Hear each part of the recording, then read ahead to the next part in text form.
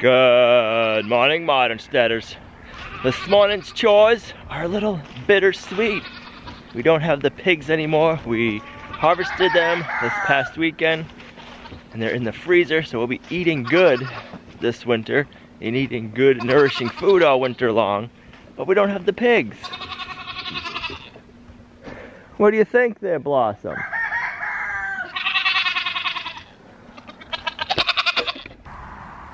Good morning. You girls want some chaff hay?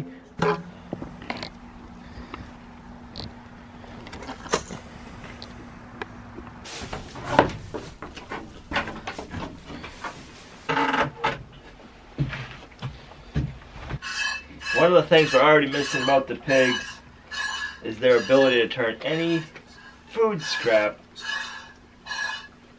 into meat. There's no waste on your homestead farm when you have pigs around. The food scraps that we have now, say like potato peelings, carrot peelings, stuff like that, we give to the chickens and they eat it, but they don't do as good of his job as the pigs do. The pigs, it would all be gone. Our chickens are a little bit fussier. We'll get more piglets come next spring. We're not going to raise any through the winter. We have plenty of meat right now. We plan on having Willow bred anytime now. We're waiting for her to go into heat. We've been keeping eye on signs of that. So if we go too early with getting her bred, she'll have the babies when it's still pretty cold out here. So if we wait till now, end of October, November, she'll have them April, May, and that'll be good timing with our weather.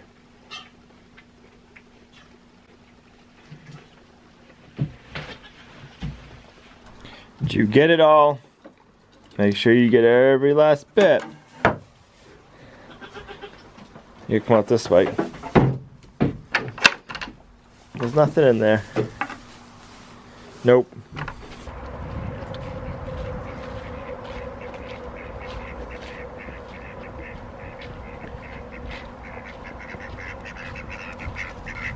What are you doing?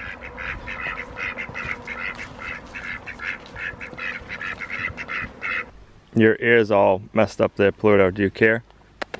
Huh? Do you care? Nope. This way.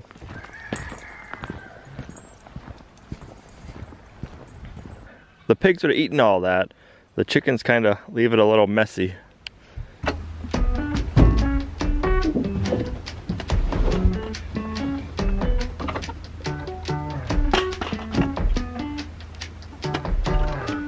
Ladies and moose.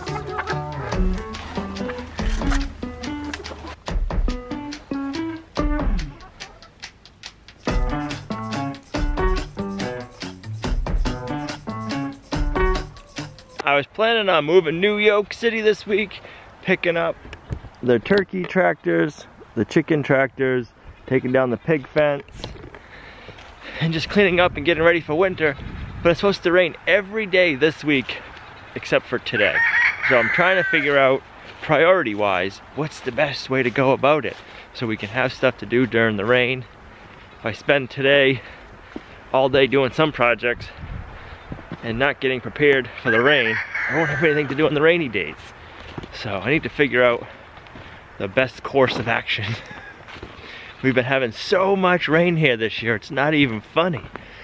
I sound like a broken record and I keep saying that, but when you're outside trying to get stuff done and it's raining, it's hard. Come on.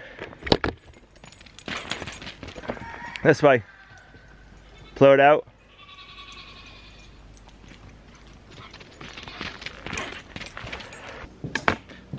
This cat cracks me up. If I get this down, I can get in here with the excavator even if it's raining out one day and start getting a rough grade and some of the stumps dug out. I want to get this area smoothed up and remove the stumps, and then come next spring we can get some grass in here growing. There's some jobs that just aren't that exciting on the farm, and this is one of them. But I find I'm better off picking it up right away and not putting it off. Plus this year, I want to get in here with the excavator.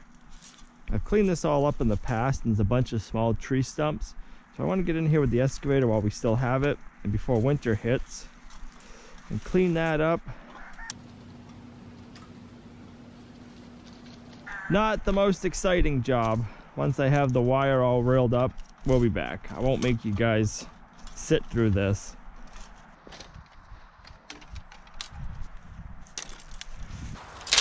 All right, there, that'll work. I really need log. I figured while I was out picking up the pig pasture, I might as well take an extra 5 minutes and pick up the poultry netting that we had around the turkey tractor for them and get that put away before the ground starts to freeze up or we get too much snow out on the pasture.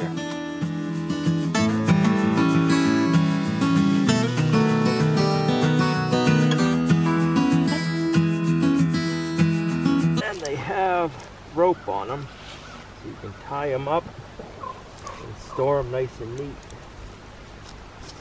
until you need them again.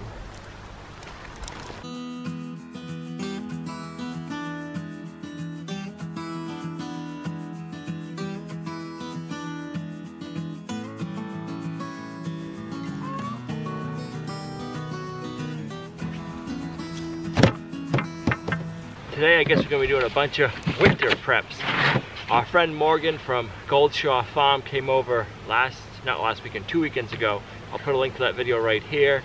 He brought over some buttercup.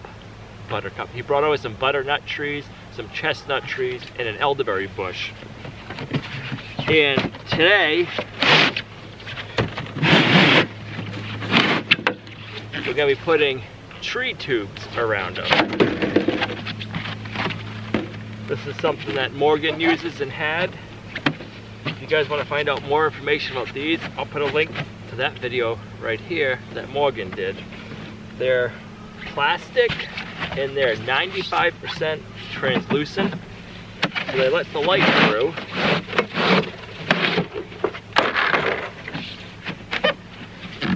They keep the deers from eating them, and they're gonna keep me from mowing them with the Kubota. And also they should help with the voles and the mice. But Morgan has an awesome video on these that you can check out. I have about a 12 to 18 inch tall chestnut right here. Got a 6 foot tall grade stake.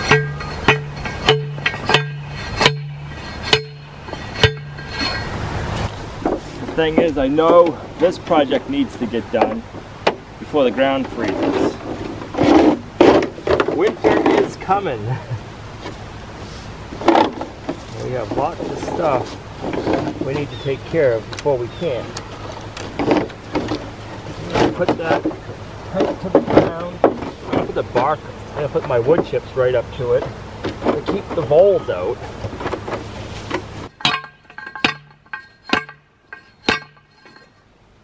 I got zip ties on, so they slide over the post. The tubes come in different widths, it looks like, so I'm saving the wider ones for my bushier trees. Down to the wood chips, backfill it a smidge, and I just gotta.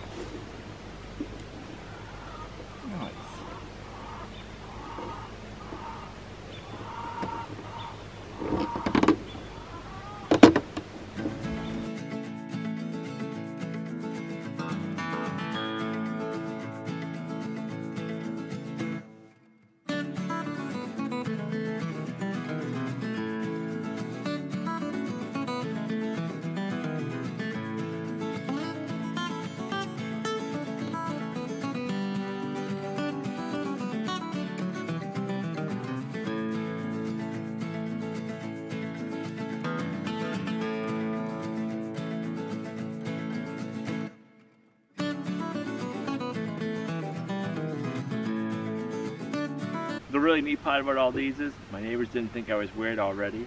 They're gonna be driving by and going, what is he doing with all this PVC pipe now? So, but now I'll know where they are, and I won't mow them over with the Kubota.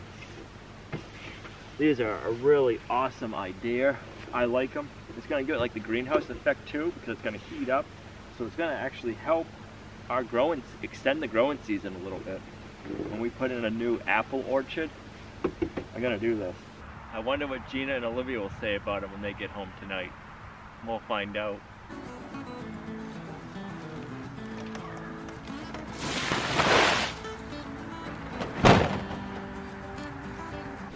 Looks to me like a chipmunk or a squirrel has found a nice little perch to eat an apple on. He better not let Figaro catch him. Or maybe Figaro did catch him, that's why the apple's not finished. Uh-oh. I so just want to get in that excavator and start working. But I think today, while it's not raining, I'm better off cutting a bunch of trees down, getting them stacked up in a brush pile. Then when it's raining, I could be in here working, pulling stumps, and smoothing it out. You don't know how hard it is to keep myself from getting in that excavator.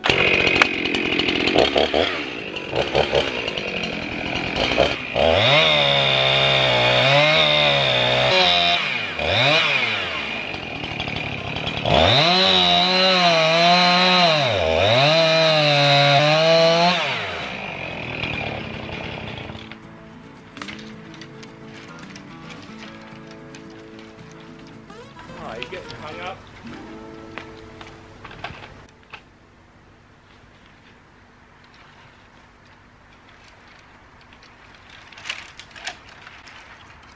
Shucks, I guess you gotta go get the excavator and push it over.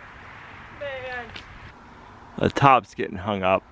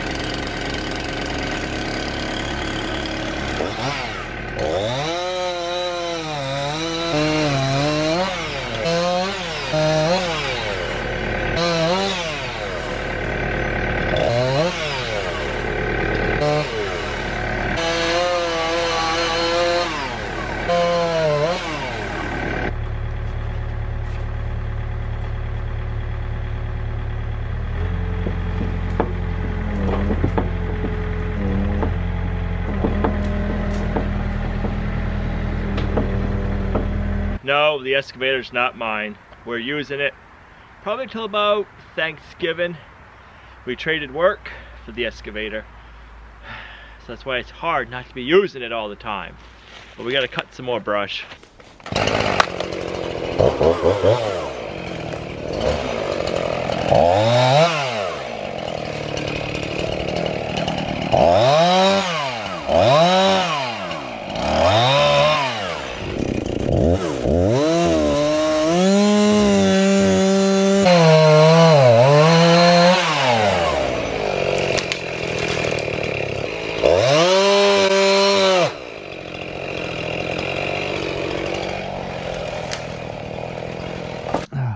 I cut into this tree because I thought it was ash, and it is ash, but I was hoping it was a maple tree because I was going to leave it. It's a good sized tree. We got a maple there. That's a maple also. So I'm trying to save, if I can in some locations, maple trees. There's one right here we're going to save, and there's a few over there. We'll let them get bigger and grow up. So the ash is coming down.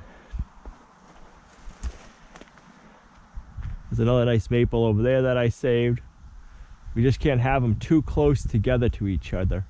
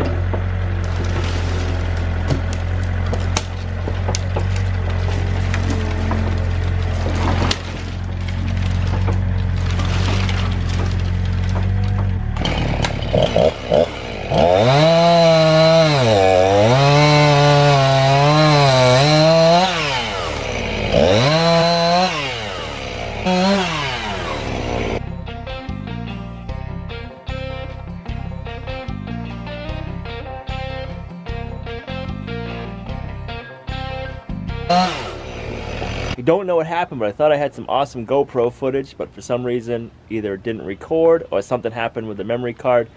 So for right now, we're just gonna hop into the house and start cooking dinner. Gina made a big old batch of home fries this weekend. So we're gonna have breakfast tonight for dinner. Got some sausage patties.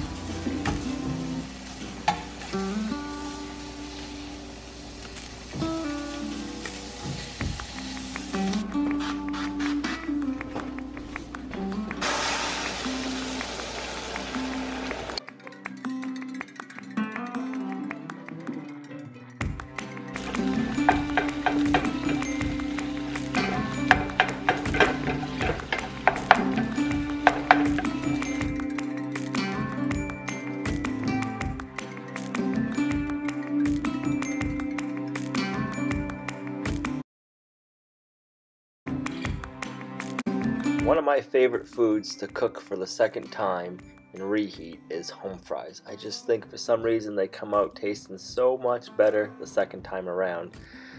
This dinner was so good. We had fresh pork from the pigs we raised, home fries, and eggs from New York City. This is what it's all about. I wanted to thank all y'all for coming along on our journey with us as we build our farm life. And I want to encourage you guys to go on and try growing as much as your own food as you can. The quality, the taste is just so different than store-bought, and it's just so satisfying when you sit down and eat a meal at the end of the night knowing that it came from your land with your hard work.